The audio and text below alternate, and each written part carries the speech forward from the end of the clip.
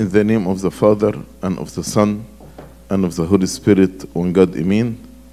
Our Bible study tonight from Psalm 40. Psalm 40, we are going to start from verse 9. From verse 9. This psalm actually was written by David, but almost every single verse can be a prophecy about the Lord Jesus Christ. So when we will study this psalm, we will apply it on David and also as a prophecy about the Lord Jesus Christ, but also it can be applied upon each one of us in our life. Lessons to learn how to apply this in our life. So verse 9, I have proclaimed the good news of righteousness in the great assembly. Indeed, I do not restrain my lips, O Lord, you yourself know. So David said he had glorified God among his people, and he would not restrain his lips in offering this praise and glorifying God. And as I said, all the psalm, so in previous verses from verse 1 to 8, all these verses can be applied on the Lord Jesus Christ himself. So verse 9 also, it was very true about the Lord Jesus Christ in his earthly ministry. And by the cross, the Lord Jesus Christ preached the love of God the Father to all mankind, not by human words, but by shedding his blood. So the love of God the Father toward us was manifested in a very practical way on the cross, that he did not spare his only begotten Son, but he gave him up on the cross for the salvation of mankind. He said, I have proclaimed the good news of righteousness. The good news of righteousness, fully declared and demonstrated in Christ. When the God the Father sent the Son into the world according to his promise, and also allowing the Son to suffer death and put on the Son the sins of the whole world. He became the Lamb of God who carried the sins of the whole world. He said, I proclaimed the good news of salvation in the great assembly. Great assembly means the most public assemblies, not only to the Jews, but to all other nations. The Lord Jesus Christ, before his ascension, he said, go and preach the gospel to the whole world, to all the world. So Christ preached the gospel himself, and also through his apostles, he preached the gospel to the whole world. And I don't restrain, indeed, I don't restrain my lips. I don't restrain my lips means he did not keep back anything in his ministry that was profitable, but had taught the way of God in great sincerity and spoke freely. The same words, actually, you can read them in Acts chapter 20, when St. Paul said, I did not delay to tell you about the good counsel of God. So Paul, as a disciple of our Lord Jesus Christ, did not restrain his lips from preaching the good news of salvation and to tell us what's beneficial in our spiritual life. The Lord was not only the Redeemer, but also he was the teacher and the preacher to men. The Lord's whole life was a sermon. So we did not learn from his words, but also from his life example. as St. Peter told us, he left to us an example to follow his footsteps. He taught openly in the temple and was not ashamed to be a faithful and true witness. He was actually the Lord Jesus Christ, the greatest evangelist. And St. Augustine made comment on verse 9. He said, Jesus, the Lord Jesus Christ, now addresses his members. He's exhorting them to do what he had already done. And as I told you, these verses, we can apply it to David, to the Lord Jesus Christ, and there is lesson for us. So as the Lord Jesus Christ has proclaimed, these are the words of St. Augustine, let us declare also, as he suffered, let us suffer with him. As he has been glorified, we shall be glorified with him. St. Augustine continues and comments on, I do not restrain my lips. O Lord, you yourself know. I do not restrain my lips. O Lord, you yourself know. St. Augustine says, it is one thing that men hear, another thing that God knows. So that the declaring of it should not be confined to lips only. So St. Augustine saying, when we preach the good news of salvation, should not only be preached by our lips, but it should actually be manifested in our life, in our actions, and in our deeds. St. Augustine said that it might not be said of us, whatever things they say unto you do, but do not after their works. These are the words of the Lord Jesus Christ about the scribes and the Pharisees. He said to the multitude, whatever they tell you, do, but don't do according to your works. So St. Augustine is telling us, let our works actually match our preaching, so that the Lord will not say to others, whatever we tell them, do it, but don't live according to our life. Also, St. Augustine continues, lest it should be said to the people, they are praising God with their lips, but not with their hearts. Again, the Lord said about Israel, these people praise me with their lips, but their hearts is far from me. So, if our declaration of the salvation only by our lips, not by our life, then the Lord says, these people glorify me with their lips, but their hearts is far from me. That's why David said, I do not restrain my lips. O Lord, you yourself know. You yourself know that my life is fitting and matching what I preach and what I declare with my lips.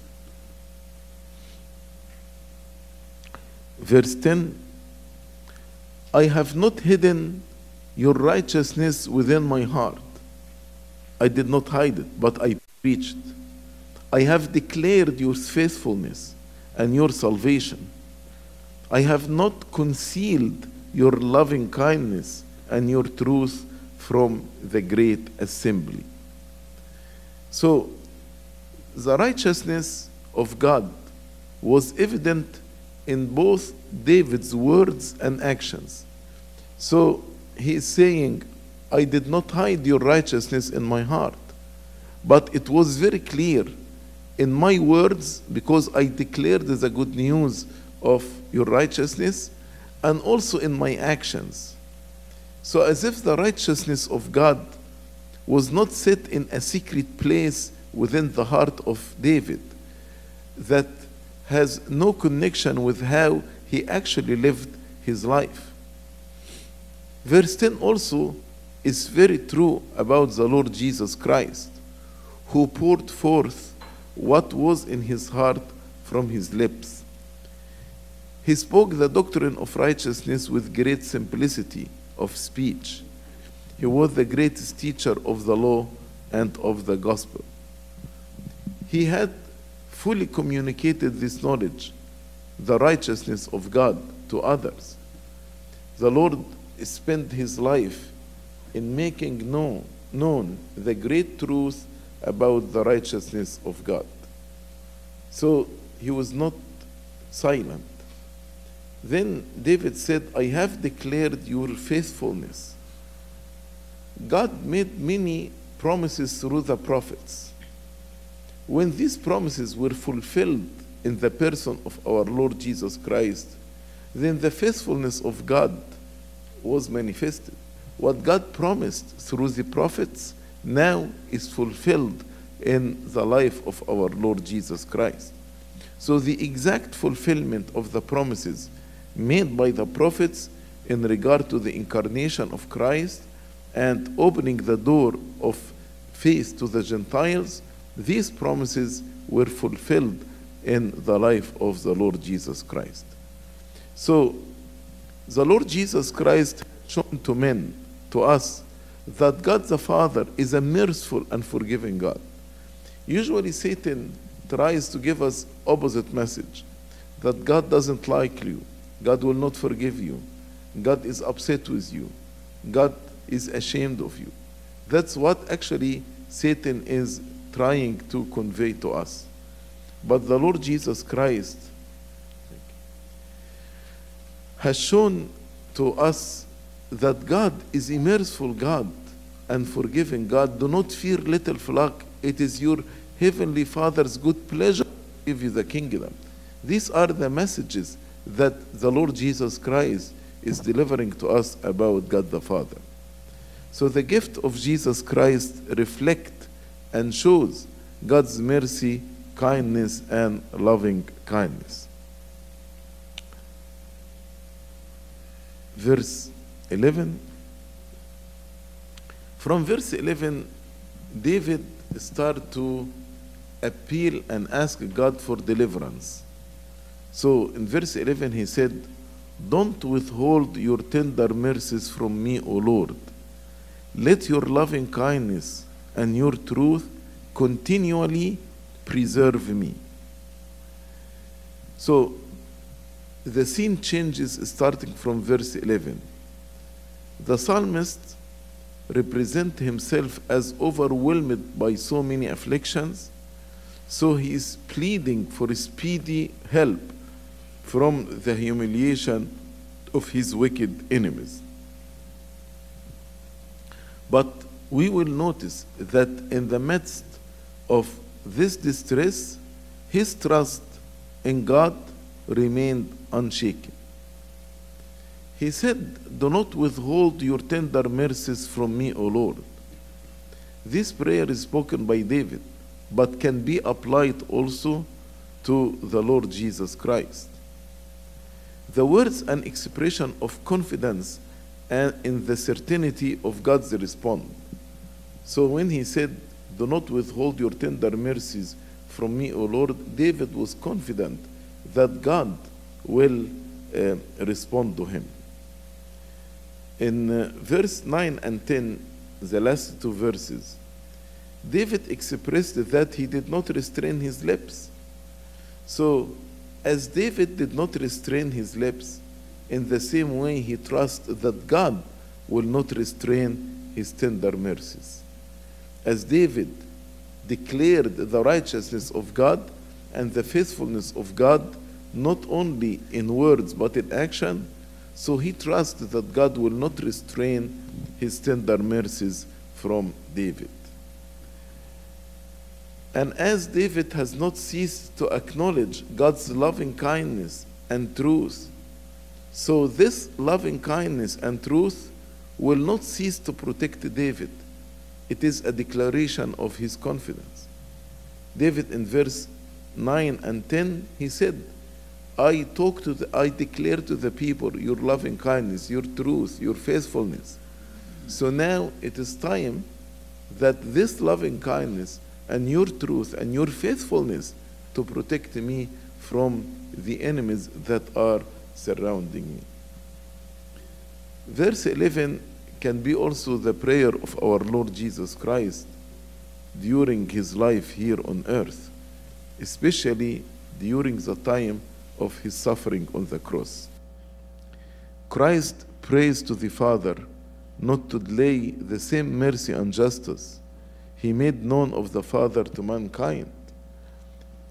In his ministry, he declared to us about the mercies of God, the loving kindness of God toward us.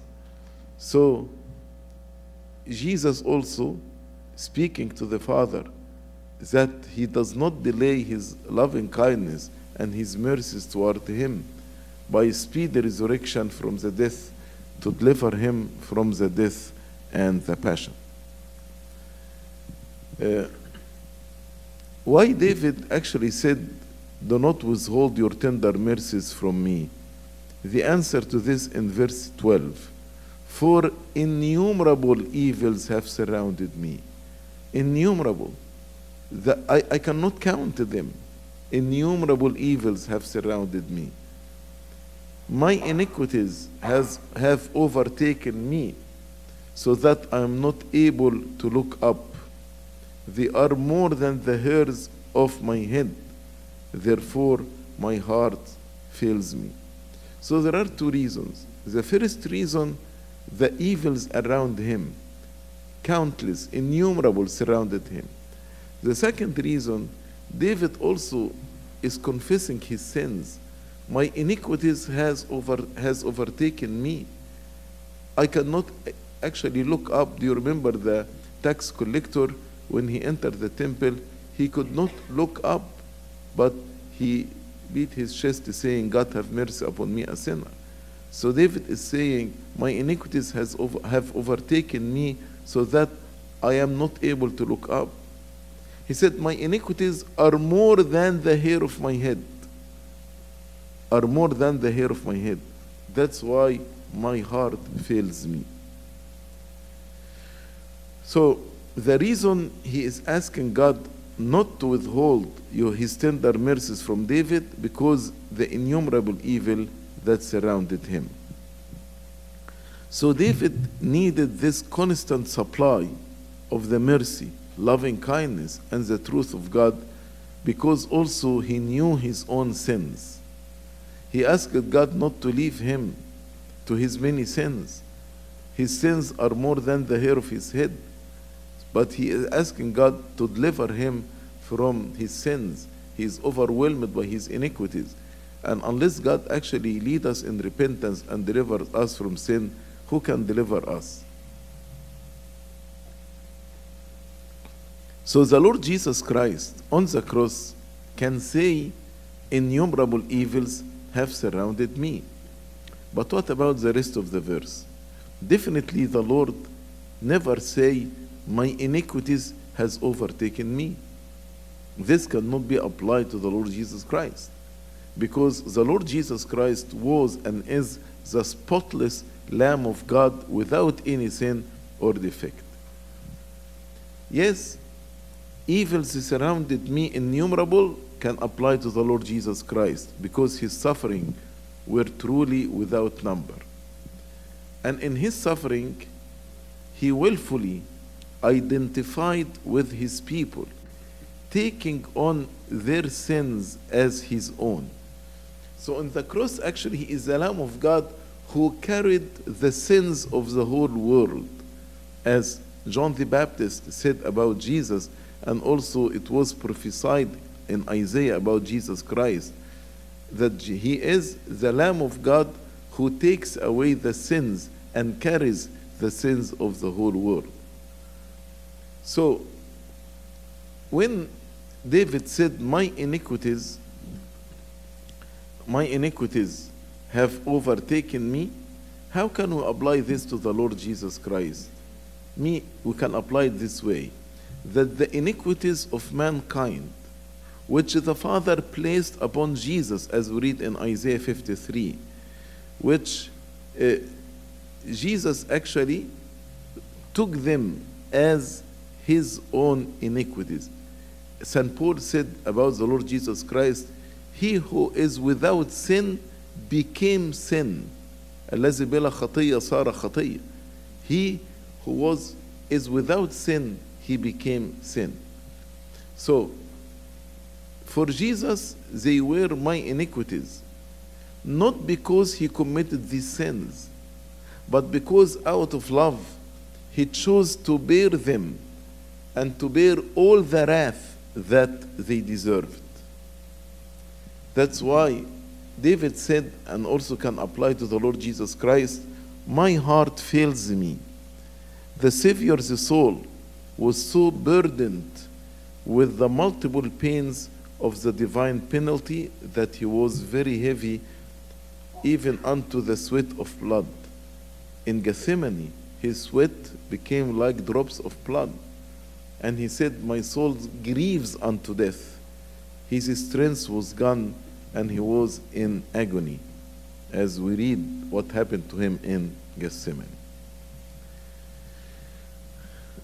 David, despite his many iniquities, but he still trusts God. He relied upon God for deliverance. That's why in verse 13 he said, be pleased, O Lord, to deliver me. O Lord, make haste to help me. And there is a big lesson for us. Sometimes when we feel that our iniquities are overwhelming us, Satan tells us, don't pray. God will not listen to you. How can you pray while you have all these iniquities? But here, let us learn from David. In spite of what he said, my iniquities has overtaken me. They are more than the hairs of my head. But he is saying, be pleased, O Lord, to deliver me. O Lord, make haste to help me. So, David is not asking God to deliver him only, but asking God to take pleasure in delivering him. Be pleased to deliver me. So, he could ask boldly because he believed it to be consistent with God's pleasure. It's God's pleasure actually to save us and to deliver us from our sins. And David's request was made with urgency when he said, O Lord, make haste to help me. Verse 14, let them be ashamed and brought to mutual confusion who seek to destroy my life. Let them be driven backward and brought to dishonor who wish me evil. We should not understand this verse as it is a wish or a desire from David, but it is a confident expectation. David, because he knows the faithfulness and the righteousness and the justice of God, so this what he is expecting. It is a confident expectation about what happens. It implies the certainty that they would not be successful, his enemies will not be successful, and they will be hindered in their purposes. So David was so sure that their plans will be defeated, the plans of his enemies. But again, this verse can be applied about the Lord Jesus Christ. In every way, it is an appropriate prayer that the purposes of those who would defeat the plan of the Lord Jesus Christ, his plan to save us, the purpose of his incarnation. So he is praying that these plans will be defeated, to be laid down, in order to execute the divine plan and the divine economy in saving the mankind. The Lord Jesus prayed in Matthew 29:39 that the cup of sorrow might be taken away. Also, he is saying, those who seek to destroy my life, let them be ashamed and brought to mutual confusion who seek to destroy my life. When you read the four Gospels, you will find that many times they tried to kill the Lord Jesus Christ. They conspired several times to kill him, and his life was in danger. Many times they want to stone him, they want to kill him. One time actually they want to throw him from the cliff. And they wanted to do this before his time has come. The purpose of his enemies was to take the Lord's life and to prevent the spread of his doctrines. This was the purpose. But according to God's economy of salvation, the Lord Jesus Christ was to die at a certain time and in a certain manner crucified, and he should die at the time which had been foretold by the prophets. So anytime they want to kill him before that time was defeated by God. So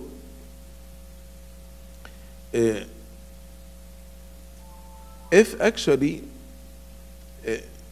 this plan, the divine plan, could be defeated if they put him to death by stoning or any other way before the time that was planned. But definitely they cannot defeat the plan of God. They cannot defeat the divine economy. Their plans were defeated. The second part from verse 14, he said, "Let them be driven backward and brought to dishonor who wish me evil."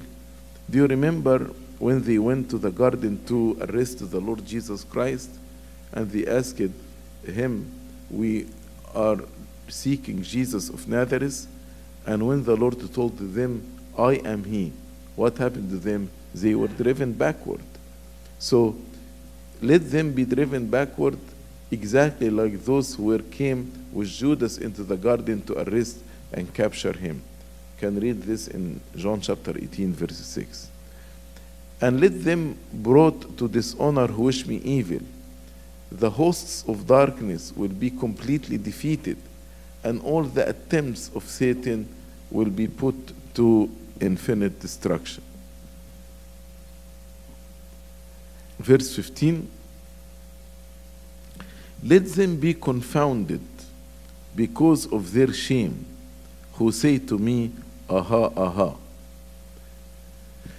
Verse 15 repeats the same thing for the third time. And verse 14, it was repeated twice, the same meaning. Verse 13, the third time.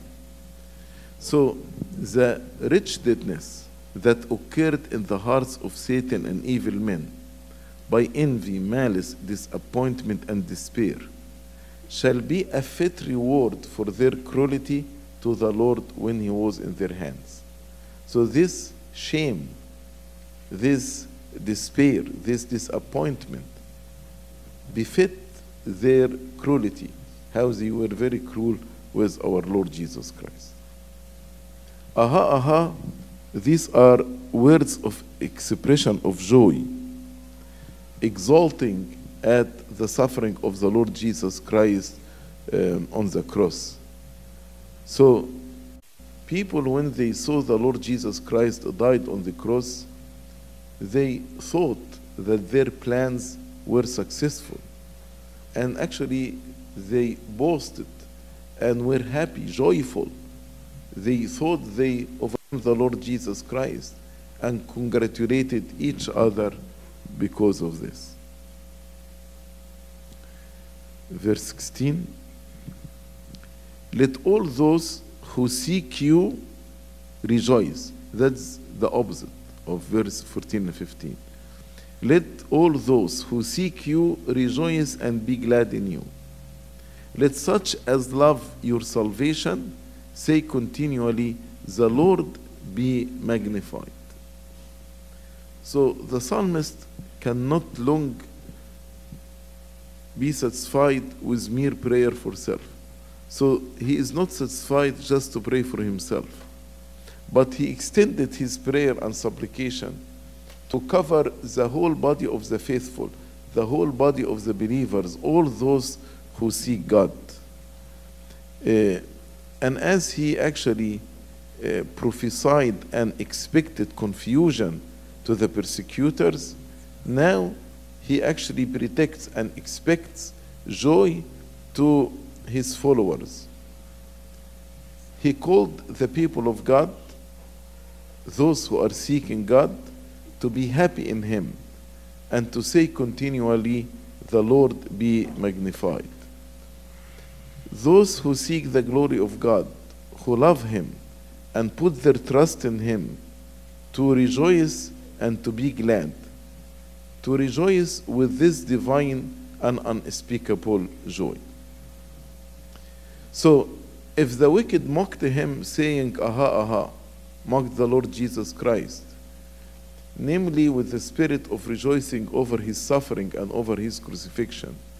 On the other hand, the godly praise and rejoice when they see God glorified in him, God the Father glorified in the Son. So, the wicked seek the destruction of the life of the Lord Jesus Christ, but the godly seek the salvation of the soul of the Lord Jesus Christ from death. So the humiliation of the wicked gives a reason for the righteous to rejoice. The righteous rejoiced not because they are set free from persecution, but more importantly, they rejoice because it is a proof of God's righteous sovereignty and the revealing of his purpose of salvation. So when God defeated the plans of the evil people, the godly rejoiced, not because now they are free from suffering, but because the sovereignty of God is manifested. The purpose of God in saving his people is fulfilled. Verse 17, which is the last verse in this psalm. But I am poor and needy, yet the Lord thinks about me. I am poor and needy, yet the Lord thinks upon me. You are my help and my deliverer. Do not delay, oh my God. Usually if a person poor and needy, he will be forgotten by many, many people. But it's beautiful here to says, I am poor and needy, yet the Lord thinks upon me. So David could combine his sense of great joy in God with realistic thought of his present need. He said, innumerable evils surrounded me. So, perceiving all this evil around him, he said, I am poor and needy, but secure in the truth that God cared for him. God is thinking about him. So David is appealing to God to be his help and deliverer. I know, although I am poor and needy, but you care about me, you think about me. That's why I appeal to be my helper and my deliverer. And I need you to do this without delay. Without delay.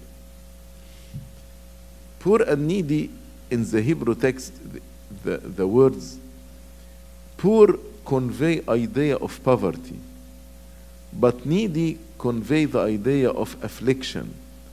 He is afflicted. And again, poor and needy can be applicable to the Lord Jesus Christ.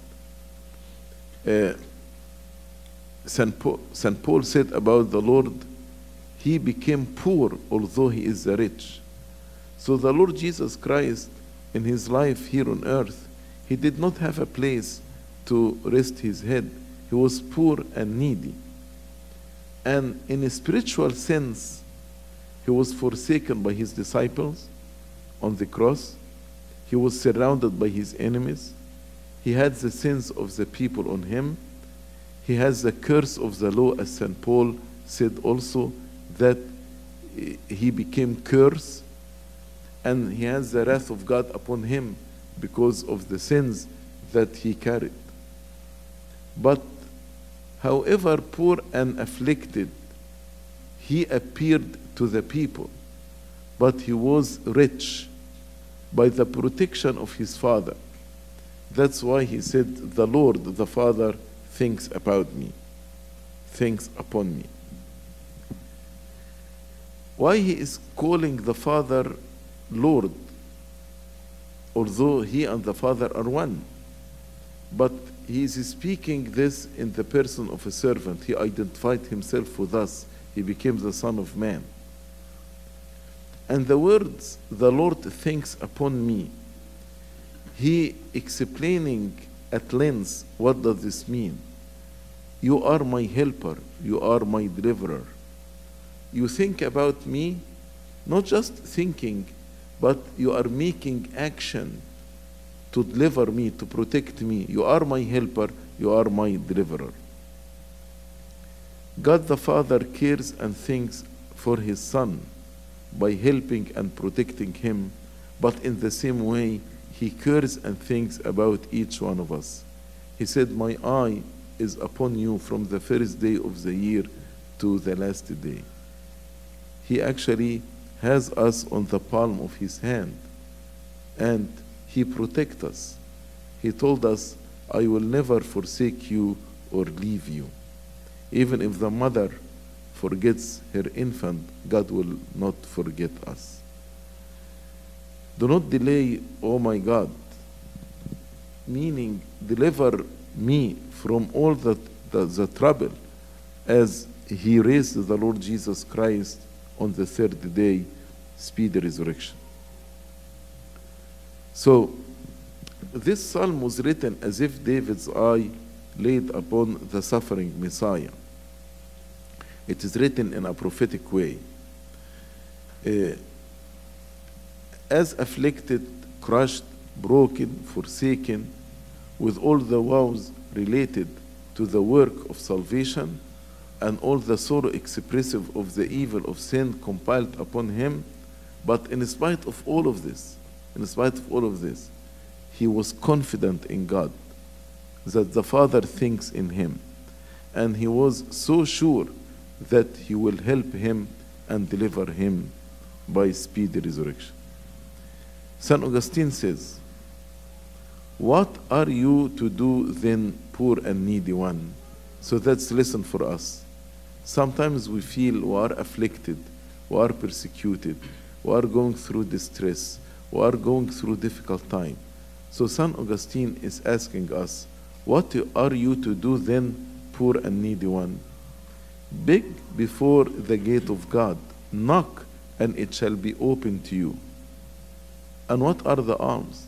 Let the Beatitude answer, blessed are the poor in the spirit, for theirs is the kingdom of God.